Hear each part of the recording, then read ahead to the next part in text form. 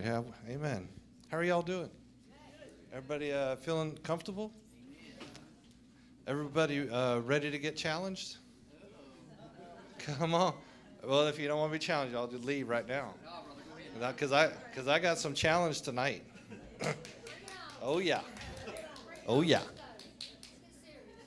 Oh, we're getting serious right now. Y'all better strap it in.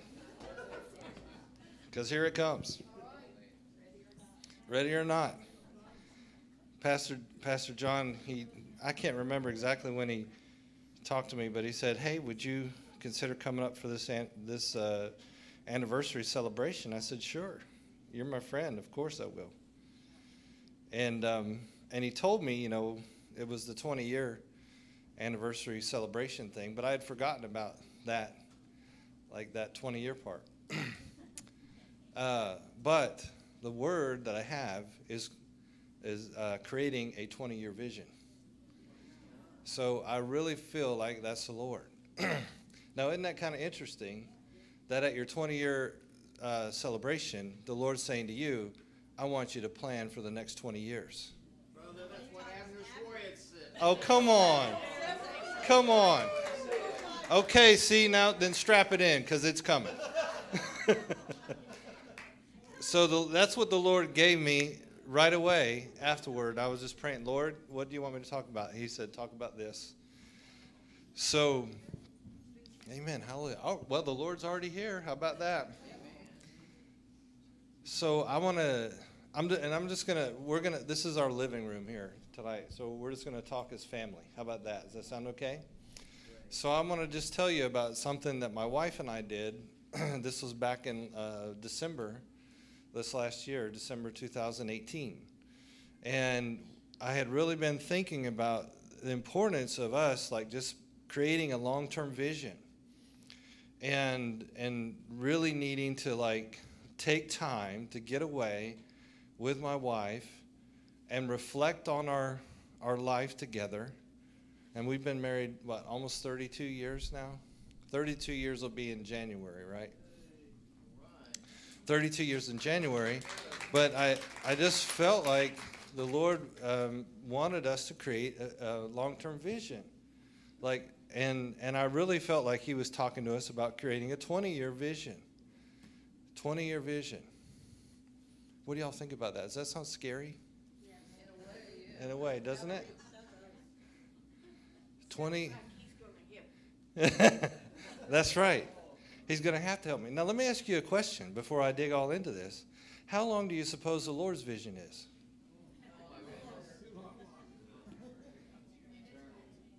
He's got a lot longer vision than a 20-year vision, don't you think? How long is His vision? He's got a vision for eternity. When did He come up with that? Was it last week? Was it last year? Before the foundation of the world, He had this in mind. Before the foundation of the world, He saw you. Now that's interesting. And then He started to put things together to bring that to pass. That's Angel, right? Angel, he'd been thinking about you for eons in the past. And he decided, I'm going to bring together a plan to bring her forward in this generation. But then He didn't just stop with what's going to happen in this life. He had a plan of what He's going to do with you all into eternity. Let me ask y'all another question. So what do you suppose we're going to be doing in eternity? God already has a plan for that. Did y'all know that? He's already got a plan for what He's going to do with us in eternity. It's in Ephesians chapter 2, I think it's verse 8, and it says that He's going to be showing us His grace and His kindness towards us in Christ Jesus throughout all eternity. That's what He's going to be doing. You see, eternity is not long enough to have the fullness of the heart of God to be displayed. Now that blows me away, but that's what the Scripture says. It takes forever for the Lord's heart to be fully unveiled to you and I. And that's his plan.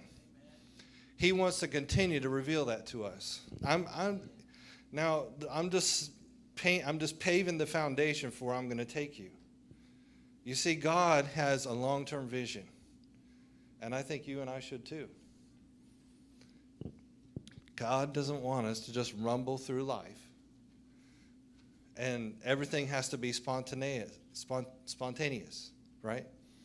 I used to think that that's the only way a charismatic or somebody who's really living the Spirit had to live. Well, everything had to be spontaneous, right? Lord, everything had to be. No, God ain't that way. He recorded from the beginning what he was going to do all the way through at least human existence. He recorded it from the very beginning. And he also unveiled his plan for us throughout all eternity. From the beginning. It's amazing what God has done. So I don't understand sometimes how you get in certain evangelical circles and different places. But, you know, there's almost like a, you know, if you think about long-term planning or planning anything, that's like, oh, wait, that can't be God. No, that is God. That is God. And I really feel like the challenge that God's wanted to put for you guys tonight is create long-term vision. What are you going to be doing? Now, if you don't create a vision or plan, then any road will get you to where you're going to go, right? I mean, if you don't know where you're going, then any road's going to get you there, right? You're just going to just meander about. But God has a desire for you to fulfill certain things in your life and to become certain things. For instance, you've gotten prophetic words, you've gotten declarations, you've received promises from God in the past, right? Where he's talked to you and he said to you, hey, this is what I'm going to do. Let me ask you a question. What plans have you put together to reach that which he's said to you? Have you created any plans?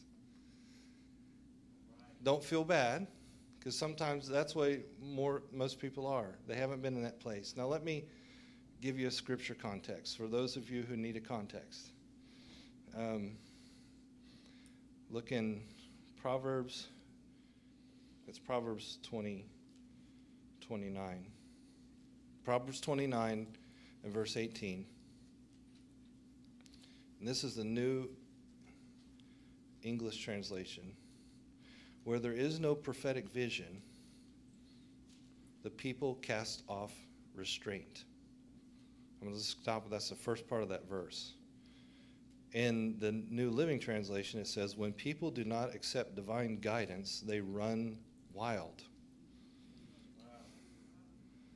Wow. Ooh. Did that hit anybody? Man, when I read that one, it got a hold of me. Without a vision, in the King James version, it says, without a vision, the people perish. Without a vision. And I think the importance of what God's wanting to emphasize to you, because obviously Abner touched on this, so this must be the Lord. He's saying to you, I want you to write down the vision and make it plain so you might run who are reading it. That you might be able to accomplish what it is that God has called you to accomplish. Because the Lord has a purpose for you. Why does this church exist? Spend some time marinating on that one. Why does this place exist? So one of the things my wife and I decided to do was we needed to create long-term vision. So what we did was we took time. And we got away from everything. Got away from work, got away from our kids, got away from the pets, and rented I know, you got to get away from the pets sometimes. And we rented a hotel room down at Myrtle Beach, because we both love the beach. God inspires us whenever we're at the beach. He just speaks to us somehow. And we decided we're just going to spend 4 days just talking through things that we feel like God wants us to do and talking about vision and planning. And we were kind of looking at all different angles. We weren't just looking at like, well, what are we going to do in the church? Of course, spiritual life is important, but that's not everything that we did. But what we decided to do was we just tried to identify what are all the things that really matter in life to us. And we made a list of all those different categories, and we used a lot of different material that we saw. We did some research out on the internet. There's a lot of interesting videos out there on YouTube about creating long-term vision and planning. There's articles out there. And as I was looking into it, I didn't really find anybody who I thought really did an excellent job with all of it. Like putting together from A to Z, what would this look like for a person who loves God and wants to run after God? I saw bits and pieces. I saw folks that would just focus on the spiritual aspect. And then I saw focus on just natural aspect, but I didn't see a combination. So what I'm sharing with you, and maybe it does exist, I just haven't run across it yet.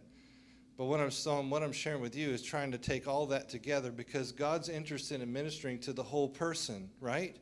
He's not just interested in making sure we have an interesting meeting. He's interested in every aspect of your life, right? Because that's who you are. I'm looking at people who have testimony. Every little aspect of who you are, there's a testimony about your life, right? And God is interested in redeeming and blessing every bit of it. Every last aspect of who you are, God wants to redeem and bless. Amen? Can I get an amen? Give me an amen on that one. Because that is true. Amen, David. Thank you so much. I appreciate it. That was my best Bill Johnson impression I can give you right there. I've seen so many videos of him doing it. I just went, oh, man, I got to do that one day. Amen. Amen. If you want an amen, Just ask you. I'm going to have to record a little amen. Just hit a little amen. Get a little button thing going on. So we wrote down some categories, and I'll just share with you some of the things we wrote down. But this isn't everything. I have it in another file. But so we looked at our health. We want God to redeem our health. We wanted God to redeem relationships.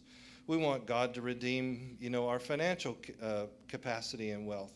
We want God to redeem all of our experiences. We want God to redeem our family. We want God to redeem our occupation. We want God to, have entrance into, what we're going to do with our emotions. How about our moms and our dads that are, or at least our moms that are still living? What's that going to supposed to look like? What's our interaction with that? So we came out with all these different categories. And then we found an interesting survey online that went through like all these different categories, and it had like 10 questions on each one. And it was kind of like ranking about where you are in your life as far as being satisfied with, what that looks like right now. And we went through and ranked it on a 1 to 5. I'm just kind of giving you an idea of what we did. And so as we went down through each category, my wife and I, we had long conversations about each one of those areas, each one of those questions. And I'll be honest with you, some of those conversations were hard because we realized, you know what, here we are. We've been married 30 years. I think, it was 30 years at that point, almost 31. We've been married 30 years, and we had some tears because we realized, we're thankful for some things, but in this area, we really feel like there's more that God wants for us here. And it was difficult sometimes. Some of the conversations were difficult. But I'll say this, after we went through all those different categories, all those different questions, and it took us, 4 days to get through all this, that I feel like I had the richest conversation with my wife that I've ever had in our entire 30 years of marriage. Don't you think? And we're still married. How about that? And we're still married. But we really took a look and we began to examine about what do we want life to look at. And then after we went through all these different things, and we found here's pieces. Okay, we really like what's happening here. In this area, it's not really satisfying, fulfilling what we want. And then we took a spreadsheet and we broke it down, our life in all those different categories, and then we plotted it out. What does life look like at year 1, going forward into the future? And what does life look like in year 3? And what does life look like in year 5? And what does life look like in year 10, and in year 15, and in year 20? And we just kind of broke it down. In some of those categories, we said, here's where we'd like to be in 20 years. So then just kind of backing it up. Okay, what needs to happen at this mark, at this mark, at this mark for us to be able to get to there? And in some other categories, we said, well, we know where we want to be in year 1. We're not quite sure in year 3, but let's go to year 1. Okay, then let's multiply that out to year 3, to 5, whatever. And we kind of plotted it out. And then we just took all of that before the Lord in prayer and just said, Lord, show us, help us to develop vision about what it is you want to do. Help us to begin to see and come into agreement with the destiny of which you have called us. There's a destiny and a plan on your life. Did you guys know that? I told you just a minute ago that he's got a plan for eternity for your life. Of course there's a destiny and a purpose for the next 20 years. Amen. So, thank you. Amen. And so we began to just plot that out, and then we just took it before the Lord. And then the other thing that we did to add into the spiritual context is we went back and we began to review prophetic declarations over our life. And we began to say, wait a minute, this ain't happening right now. What up?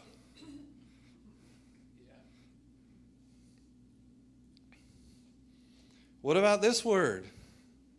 I don't see it. And we began to think about, well, wait a minute. What am I doing to line up and agree with what he's declared? Do I have any particular plans about that? All right, now let's just say like this, well, what if it's something that I just, in my present existence, I just don't even know how to get there? How about this? Well, did I create a plan to at least go talk to somebody who is there? To begin to help me to begin to have vision for, okay, well, what does it look like for me to begin to living in that space? Did I have that conversation? I love y'all, but I really feel like the church, and I'm not saying this about y'all, the body of Christ is lazy. The body of Christ is lazy when it comes to words from the Lord. And I'm not saying that about y'all. I'm just saying the body of Christ. It is. It's lazy. And quite honestly, I've been lazy about things. I think sometimes that we think that just because God said it, it's going to happen. And I'm not doing anything to come into agreement with it. What up? It's sad, but I know of pastors that I loved and that I learned under and that I was discipled under who passed away without fulfilling what it was that God said to them. I do not want to have that testimony. I do not want to have that testimony. I don't want to have words falling to the ground because I was lazy and did nothing to come into alignment and agreement with what God has to say.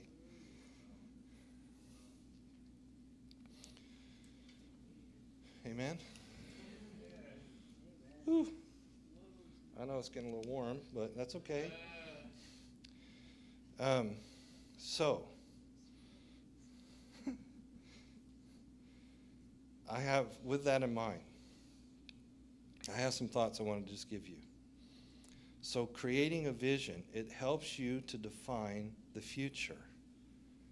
When you have a vision about what it is that where you're supposed to go and what's supposed to happen in your life, it eliminates the feeling of hopelessness.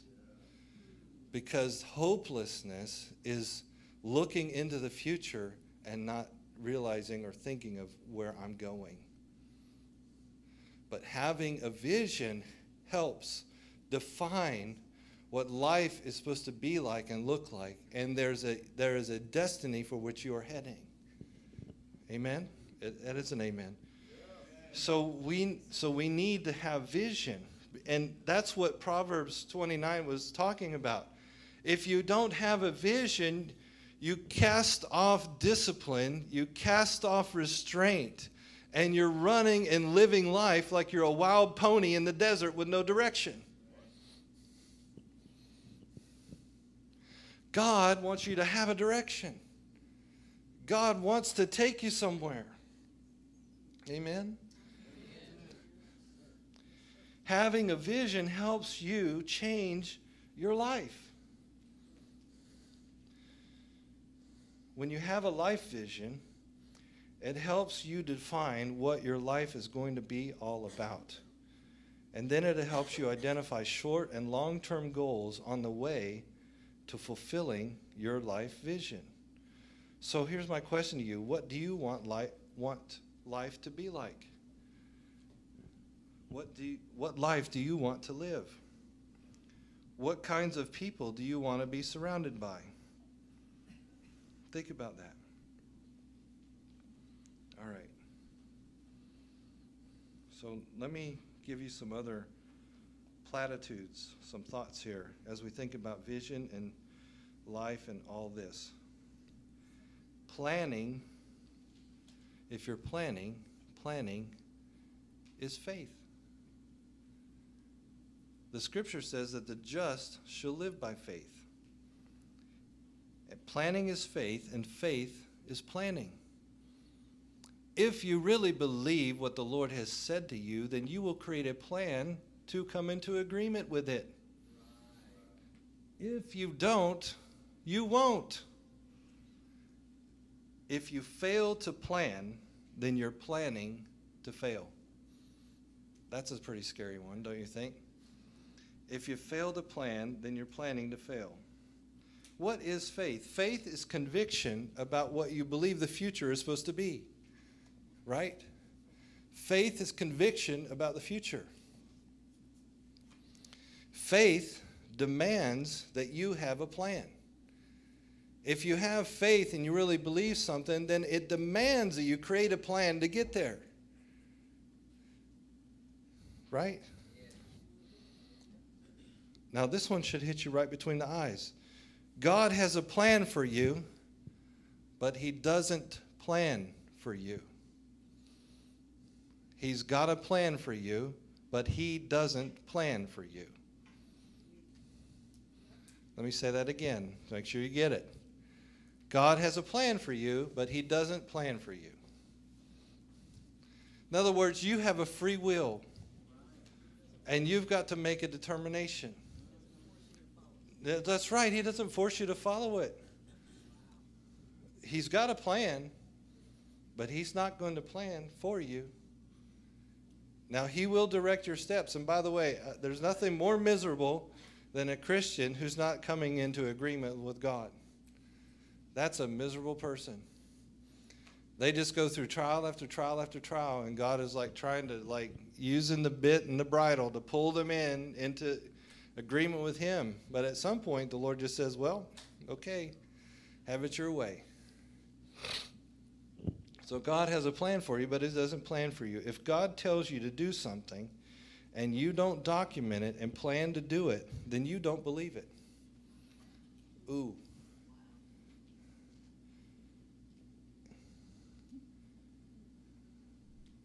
If you believe something, then you'll plan for it. Right? Yep. If you believe it, then you'll plan for it. You'll begin to do something about it. Planning is the act of capturing God's will for your life. Planning gives definition to faith, and planning documents vision. Planning documents vision. Now, let me say this. Paul, and how this works together. Paul knew that he was called to the Gentiles, right? He had a desire. I want to walk and run after, Lord, that which you have created me and set me aside as an apostle for. And he knew he was supposed to go to the Gentiles. So he created a plan and a vision. Okay, I'm going to go here, and I'm going to go here, and I'm going to go here. Now, this is how God works with us. So he wanted to go into Asia, and I forget the name of the city. You guys probably remember. But he wanted to go into Asia, and the Lord gave him a dream one night and said, Paul, hey, I am so impressed with the fact that you want to create plans and you want to go after things and stuff like that, but that isn't the place where I want you to go right now. And he said, nope, don't go there. And then he gave him a dream one night, and he saw a man from Macedonia that says, come over here. So in the middle of Paul having a plan to go after the fact that he knew that he was supposed to be ministering to the Gentiles, the Lord directed his steps. And so God was working with Paul. And think about it this way. God did not rebuke Paul for having a plan to go to minister to the Gentiles. Actually, he was in agreement with that. Paul, I'm so happy that you're allowing your heart to be stirred up and you're creating vision and you want to go after it. But let me just redirect you a little bit and get you in the right spot. And that's how I feel like God works with us. He wants us to be involved in creating plans and going after what he said and what he spoke. But if you happen to get to the place where, okay, you're really operating in a way I don't want you to go, he'll redirect you. He'll help you begin to get in the right place. And I heard a message one time that said, you know, if you're wanting to steer a car, the best way to steer a car is if it's moving. Because when it's stopped, it's difficult to turn the wheel. There's a lot of stopped wheels in the body of Christ. And the Lord says, I need you to get moving. Okay? Because I've got things for you to do. Okay. Without a plan, life has no vision. And without a vision, there's no self-control. Isn't that true? Come on. Here's another one to think about. A planner will always be promoted because a planner is a visionary. Visionaries see the future, and those who are in charge are interested in employing those who know where they are going. Think about that one. Wow. Come on. So I really feel like God wants you to begin to think about long-term vision. That's what I feel like the Lord's word is for you tonight. That's what I came with. That he's calling you to another 20 years. Now that's pretty cool, don't you think? He's saying, come on, this place is going to be existing another 20 years, but I want you to think about this. What's it supposed to look like? I don't know, but Papa knows, right? And I just feel like, John, especially for you and as in your leadership team, I think it'd be really good to get together as a staff and just sit down and talk about this. Like, what's this supposed to look like in 20 years? What are we supposed to be doing? What's the expression of Christ that he's called us to? And go back and review the words over this house. What are these words that are over this house? Think about that. And then begin to think and look at like, okay, well, what can we do to come in alignment with that? And then there's going to be some of those words, and you know because you've been around, some of those words you get, you're still like, man, I just don't even know what to do with this. I just don't even know what to do. And I feel like those are great words to go and find somebody who is doing what it is that you were called to do and figure out how they got there. Have a conversation. Go have a cup of coffee with them.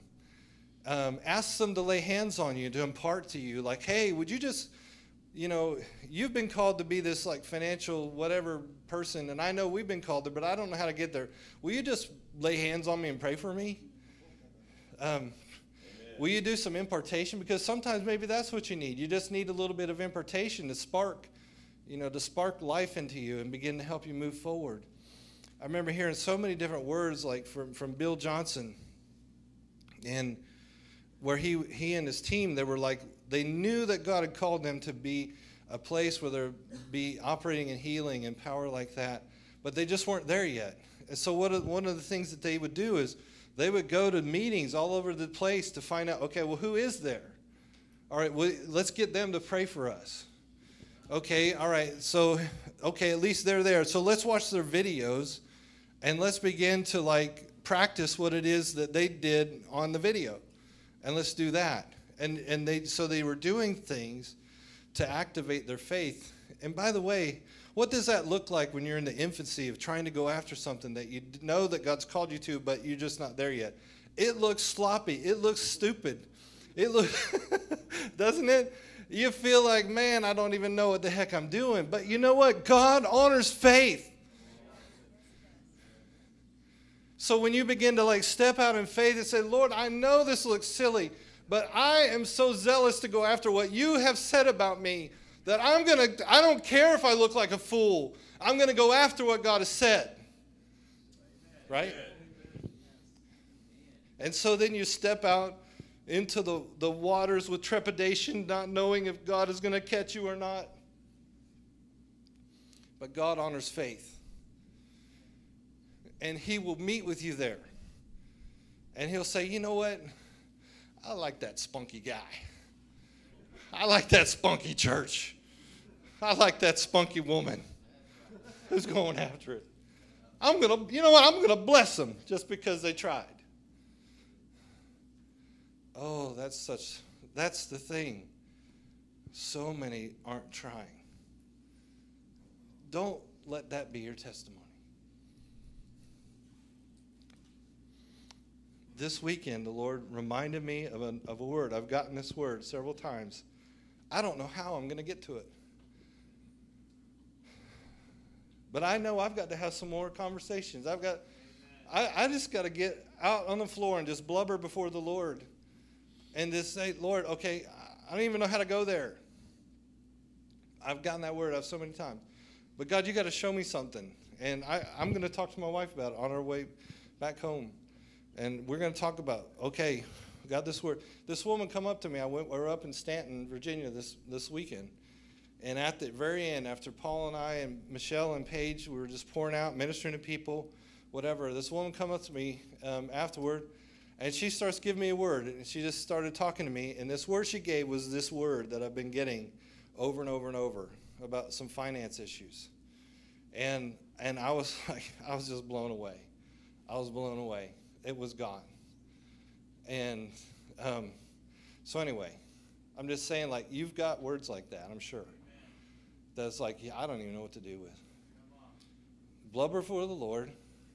And then go figure out somebody who's doing what that is that you've been called to do. Go talk to them, or go to their seminar, or watch something on the video on the YouTube or something. Do something more than nothing. Right? Do something more than nothing. Something's better than nothing, right? That's faith in action, right? Or at least it's the beginnings of it. And then when you step into it, and then you're the moving car, and then God can begin to direct you, right? But if you just stay put and stay in one place, oh, please don't do that. Please don't do that. So I just feel like that's the word that the Lord wants you to begin to put some planning to your faith. Begin to think about, okay, what can I do to come into agreement with alignment with it? Here's where it's going to probably look like, okay? So let's just say you haven't done anything like that. At least do this. Get out words and promises that you know that God has given you over the years. At least get that out and listen to them.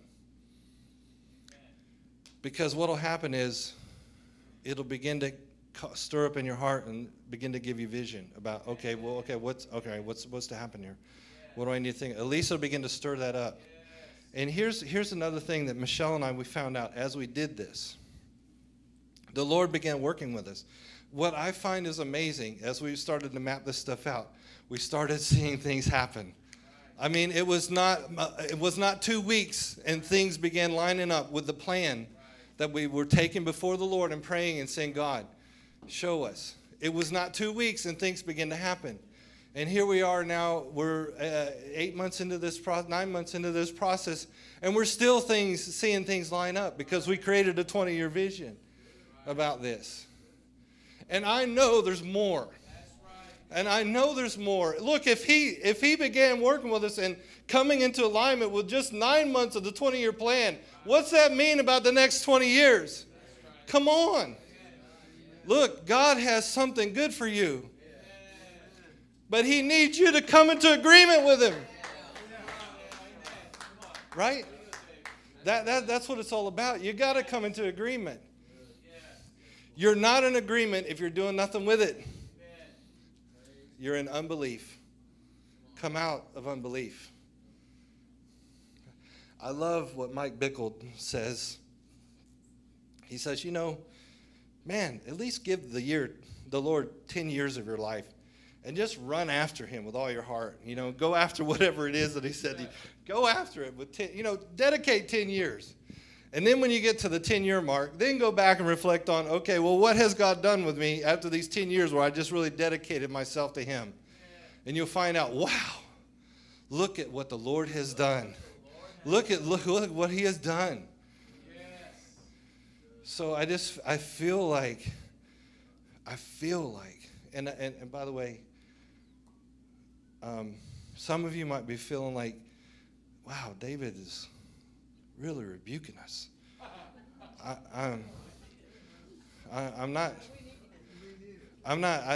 It's not rebuke. It's a call up higher. It's a call up higher because there's more for this body. Martinsville needs an expression of the power and the glory of Jesus here in this city. Don't you think? They need it. Martinsville needs Angel to take on the glory and the presence of the King of Kings and the Lord of Lords. There's a lot of entrepreneurs and stuff like that are talking about long-term vision and stuff like that. Some of that stuff's pretty good stuff. But, some of you got to filter out because, But one of the things that I find interesting as you're thinking about like this longer-term vision thing, normally what will happen is you'll cram so much into year one, it's like, man, I don't know if I can get that all done.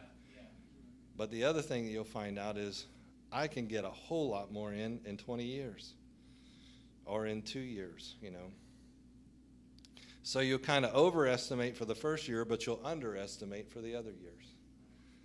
There's really more that you can do than what you are challenging yourself to do. That's good. Isn't that true? I want everyone, let's all stand up for a minute.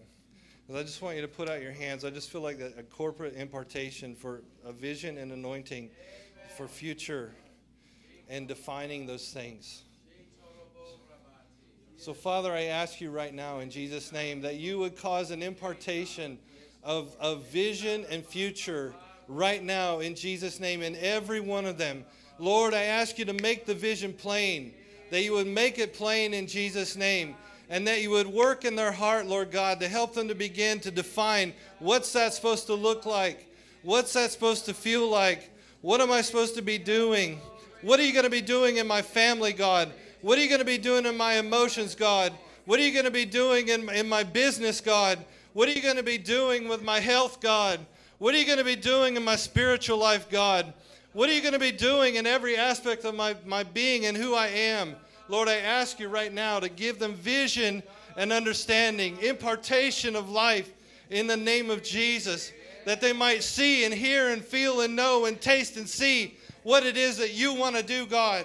And Lord, I ask you that as they begin to move and as they begin to drive, as they begin to get out of being stagnant, Father, that you would cause them to see and have direction for what they're to do in the name of Jesus. Cause direction to come just like you gave it to Paul, God. Just like you came in a dream, in a vision of the night, and you showed him where to go and what to do. Lord, I ask you to release dreams now in Jesus' name. Release vision now in Jesus' name. Release fire in Jesus' name. Release details in the name of Jesus. Lord, I ask you to cause resources to be released in the name of Jesus for what you want to accomplish in this place. Lord, I ask you that you put relationships together in the name of Jesus. Lord, the things that have been stagnant, I rebuke it in Jesus' name. I command life to come right now. Father, I ask you, release it. Release it in Jesus' name. Pour down fire from heaven. Father, I ask you to consume the sacrifice that they give as they press into you. Consume the sacrifice. Let your light come down. Let glory come in this place. Father, I ask you to make a shift in the name of Jesus because we need you. We need more of you. In Jesus' name. More Holy Spirit. More Holy Spirit, come. Come, Holy Spirit. Come and shake and move. Come convict, Lord, where we need conviction. Father, we know you're not mad at us. God, we just ask you to help us to get out of stagnancy and get into the place of moving with you in the name of Jesus. Hallelujah. Hallelujah. Ooh. Ooh. Come on. Come, Jesus. Come on. Come, Jesus. More, Lord. We ask you for more. We ask you for more. Lord, please, will you please give dreams and visions, God? Will you please come and plead with your people, Lord? Please come and plead with them and speak to them and awaken the heart. Awaken the soul, God. Lord, put us in the right place. Help us, God. Forgive us.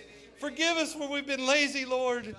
Lord, and I pray that as you move with us, let us be a representation of what you want to do. Father, that you might inspire this generation, that you might inspire this city, that you might inspire this region. Lord, begin with us. Don't let us get away, but begin with us, God. Please come and help. In Jesus' name. In Jesus' name. You don't need another word. You need to take the word that you have and run with it.